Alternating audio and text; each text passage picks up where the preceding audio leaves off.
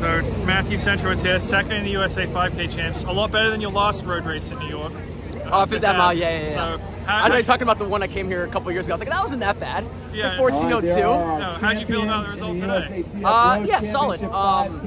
You know, this is obviously a fun event to kind of check up on the fall fitness and break up training a little bit. So we've got a beautiful day here. I love coming to New York City. I obviously have a lot of family and friends that still live in the area. And so yeah, it was kind of a no-brainer to come out here and just kind of get a good effort in. So yeah, well, I was talking to Stephen Haas yesterday because he said you were staying with him in Flagstaff. He's like, Centro's fit right now. He didn't tell me that. So I was curious, like, you know, do you normally go to Flagstaff this time of year, or why did you do that for this like sort of full? Yeah, no, good question. I had a small I wouldn't even call it a setback. I had a kind of calf thing that like forced me to take a few days off in between Tokyo and Pre-Classic and Fifth Ave, and throughout those weeks I had a mental and a little bit of a physical break. So once the season technically was over, like after my last road race, I guess, which was Fifth Ave, there was really no need for me to take a break when I had already taken kind of a mental and a physical one leading up to that. And at my age, you know, the longer you take off, the harder it is to kind of get back into shape. So Jerry and I sat down and was just like, hey, like, let's just kind of keep it going. And when we say keep it going, it was just like, just get back to doing like fartleks and, you know, like tempo stuff and nothing serious, but keep training sort of thing. And so everyone was on break and no one was really in Portland, and including Jerry, who was kind of like, you know, traveling around watching his son race. And I thought it'd be a good idea to, while I'm building up a base, to kind of get a little fall altitude. And Jerry was on board with that. And so we both decided for me to go down there and kind of spend a few weeks down there while other people were traveling around enjoying their break from the team. And I got some great training in down there, got some little bit of altitude, and I'll go back to Portland now and link back up with the team. So yeah. So did you talk to Jerry about, like, did you ever sit down about the 2021 season? What did you guys make of your season this year? Technically not really. Like, we didn't really like kind of sit down about it. I mean, I don't know if there's really much to talk about besides, like, obviously we both expected more out of me in Tokyo.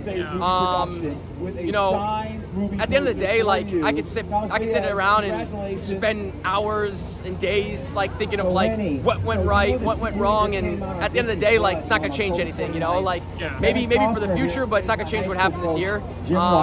I think, you know, we did what we thought was best for me to set me up for success in Tokyo, and unfortunately I fell a little short of that. But at the end of the day, like, it was a pretty solid year overall, especially how slow I started and where I was able to kind of get to by the summer. So yeah, I mean, obviously I just got to get better. I mean, I think him and I both know that. I got to get stronger, I got to get faster, I got to get better, and I just wasn't better than any of those guys in Tokyo. So that's just kind of bottom line. Do you think you can get back to the level you were at a couple years ago? Because you're 32 now? 32, yeah.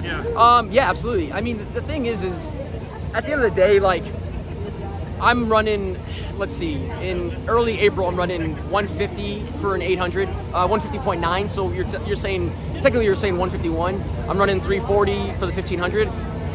In 3 or 4 months, that's pretty tough to go from a 150.9 open 800 to going through in that in the Olympic final by the 3rd round. So I was kind of asking a lot of myself. So I think it's just more about, like, being fitter sooner, like being able, like, all those guys, like Jakob ran 331 indoors, you know, like Kerr was on a roll all year, Cherry was on, all these guys are rolling all years. When I have good years, I'm rolling all year. I'm not like MIA during the indoor season and then having a slow start like that. It's like a tough task to ask yourself to kind of show up a few months later. So just about getting better. And can I get better? Yeah, of course. I just need to do some things like this coming out here and being ahead of the curve this year. So that's kind of what Jerry and I spoke about, and we're just going to keep it rolling, and hopefully I have a really good indoor season where I've missed that in the last few years. So yeah. And you sticking with 1500 then?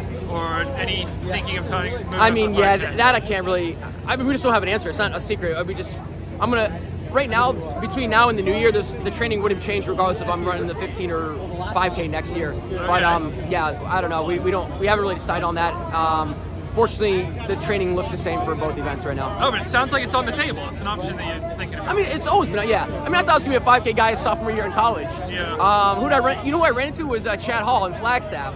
Okay. And he was out there filming his brother Ryan. And Chad Hall was my freshman year roommate at Oregon. Okay. And I haven't seen him in years. And we both were catching up on the trail. We're like talking to each other. And he's like, I can't believe you stuck with the 15 for so many years. He like brought that comment up. And I was like, I know. I was supposed to go to the 5 back when I was 19 years old, you know? And so it's just funny because, you know, I was primarily a 2-miler in high school. And so, I mean, at the end of the day, like, you know, Jerry and I are going to decide on an event that's going to set me up for most success, you know? Whatever I feel like I can be competitive with at the world level, I'm going to run. And right now, we just don't have an answer for you. So it's not a secret. We just don't know. So I'm going to train my ass off between now and the indoor season and run some mile races, over distance races, and however things shake out, then we'll probably decide from there. Cool. Well, nice run today. Hopefully we'll see you back here in a couple of months for Millrose. Appreciate it. Thanks, guys. All right.